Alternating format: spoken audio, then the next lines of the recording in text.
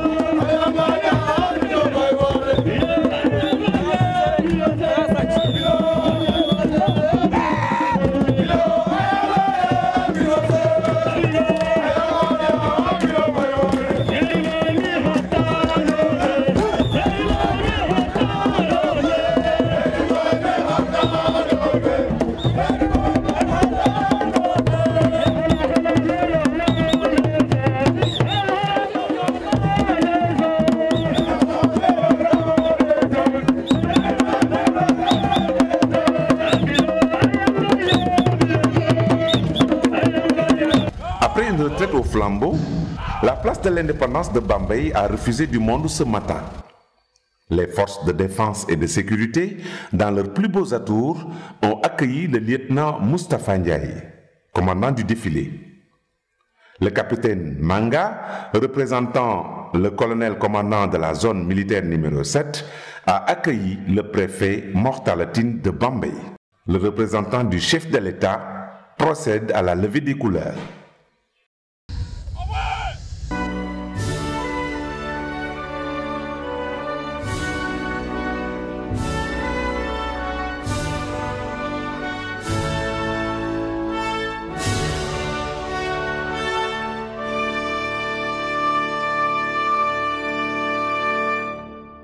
S'en est suivi une revue des troupes qui a été un fort moment solennel avant le défilé civil et militaire ouvert par un groupe d'anciens combattants chaleureusement ovationnés.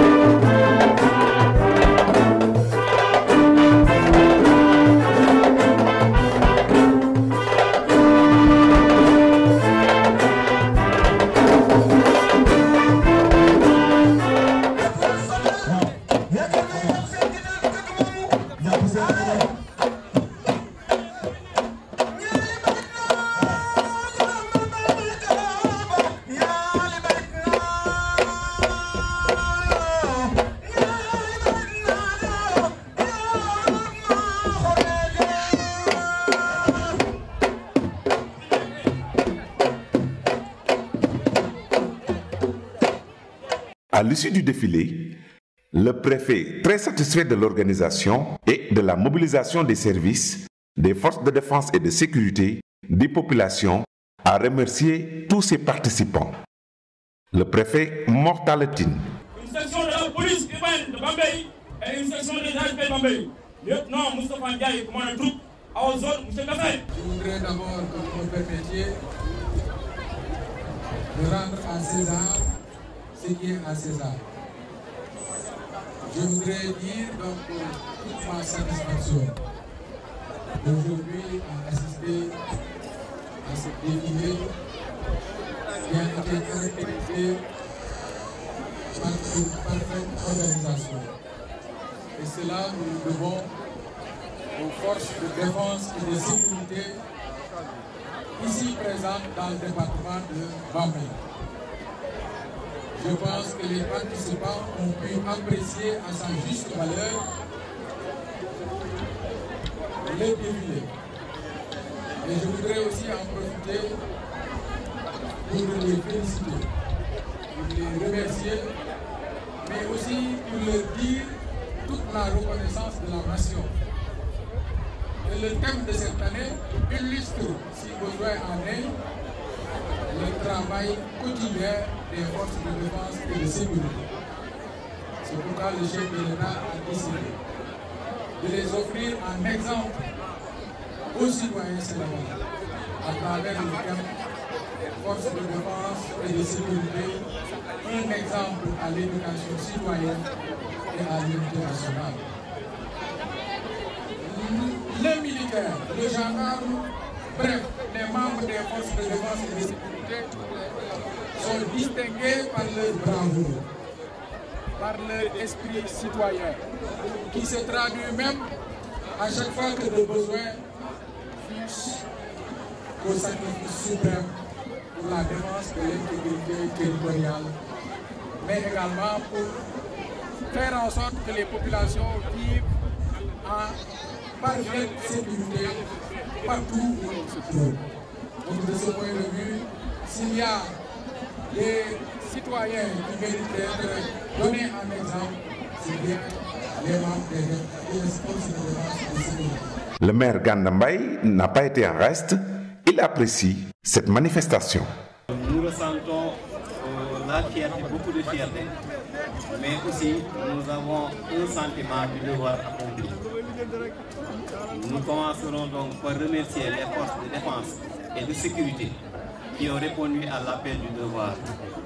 Le devoir, c'était la célébration de la fête de l'indépendance de notre pays en tant qu'entité de ce pays et chargé d'assurer la sécurité des populations et des biens. Ils se sont mobilisés, ont répondu à l'appel du chef de l'État pour commémorer la 59e édition de l'accession de notre pays à l'indépendance. Nous remercions le préfet, nous remercions le comité d'organisation, maîtresse d'œuvre, et à sa tête, Mme May, qui n'a ménagé aucun effort pour que la fête soit belle. En tant que collectivité locale aussi, chargée de prendre en charge les préoccupations des populations, nous nous sommes investis pour que la fête soit belle. C'est ainsi que des moyens ont été dégagés, aussi bien par la mairie que par le conseil départemental, pour accompagner le préfet et son comité d'organisation, et ce qui justifie aujourd'hui la qualité de la fête. Nous remercions aussi les populations de Bambey pour s'être déplacés massivement, parce qu'ils sachent aujourd'hui que la fête de l'indépendance est un moment solennel. Et le thème de cette année, comme l'a dit ma tante Francine, colle bien avec la réalité que nous vivons. Parce qu'en fait, aujourd'hui, le Sénégal a besoin de citoyens. Un citoyen, c'est qui? C'est quelqu'un qui est imbu de vertu, c'est quelqu'un qui aime son peuple, c'est quelqu'un qui respecte ses institutions, c'est quelqu'un qui respecte son prochain, mais aussi c'est quelqu'un qui fait de telle sorte que son environnement soit assaini. Et je pense que ça coïncide avec l'appel du président de la République. Pour que cet environnement-là soit assaini, ce ne sera pas l'œuvre des autorités. Il faut que les populations y mettent du sien. Et je pense que les populations de Bambey sont conscientes de cet état de fait.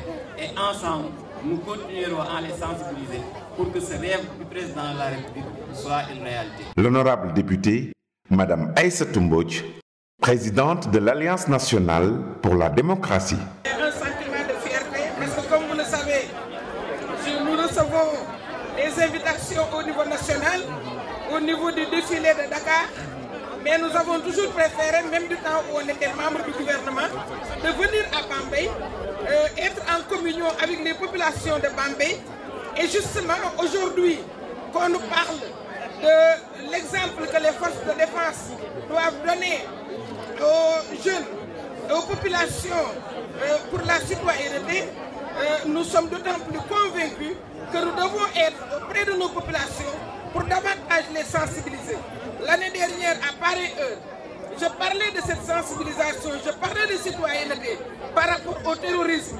Je disais qu'il faudrait interpeller l'esprit citoyen des populations pour une bonne collaboration, une bonne symbiose entre les populations et les forces de défense. Moi, je pense qu'il y va de la sécurité et de la protection civile des populations. Aujourd'hui, qu'on nous offre ce thème, nous ne pouvons que nous en réjouir et davantage dire aux populations de mieux collaborer, mais que les forces de défense aussi ne soient pas fermées, de s'en ouvrir aux populations, de parler aux populations, de les conscientiser. Je pense qu'il ne nous reste qu'à féliciter Monsieur le Préfet, parce que le défilé de Bambey prend de plus en plus forme et comme il a dit, il y a aussi les remerciements adressés aux collectivités et c'est heureux. Madame la présidente du conseil départemental, Madame K. Adja Fatou Sen.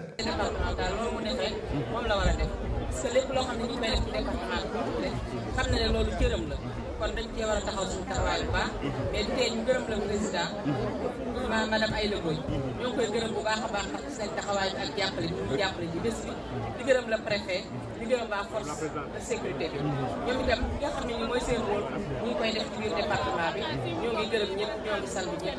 Le Haut Conseil des collectivités territoriales, par la voix de la conseillère Fatou Sen, exprime son satisfecit. Merci beaucoup monsieur Ndiaye xanaa di sant di gërëm rek bu baax a baax di gërëm son excellence le président Macky Sall wax dëgg yàlla ñun kontaan nañu ci dañ cee fekk comme on dit parce que nag Sénégal suñu Sénégal la ñoo ko moom Sénégal suñu Sénégal la ñoo ko bokk kon war nañ ko mën a ñoŋal war nañ ko mën a setal mais ndokkuwaay bi ñu fekkee ci ñun ñu ñoom bi ñu fekkee ñu set waaye nag nañ ci gën a góorgóorlu parce que comme niñ ko waxee léegi rek mbedd buur la moo yàq Sénégal te ñun ñëpp ñoo ko bokk ku nekk defaree rek dina sell mais bala sa buntu kër def ci buntu kër jàmbur wala bala sa buntu kër def en face ci yow wax dëgg yàlla du defarum réew te du defarum réew parce que nag dañoo war a fro ci yoon réew yi nga xamante ne dañu setal sellal kon nañu gën a góorgóorlu ci suñu dëkk gën a góorgóorlu ci suñu sécurité di gërëm ñëpp nag ndax sécurité surtout mooy li am solo ndax yaakaar naa xëy na Bambey xëy na amul problème bu bari mais Sénégal yëpp foo gis nit ñi kenn ku nekk yaa ut foo laqatu ut foo nëbbatu ndax xëy na yenn yi am ci réew yeneen yi wala yi am ci yenn gox goxaan yi amul fii ci Bambey ñu sante ko yàlla bu baax kon ñu ngi sant ñëpp di gërëm ñëpp di gërëm préfet di gërëm monsieur le maire di gërëm élu yi nga xam ne jaar nañ fi yëpp di sant la presse aussi ñu leen di gërëm jërë ngeen jëf. Un dîner de gala a clôturé les festivités de la fête nationale de l'indépendance à Bambey.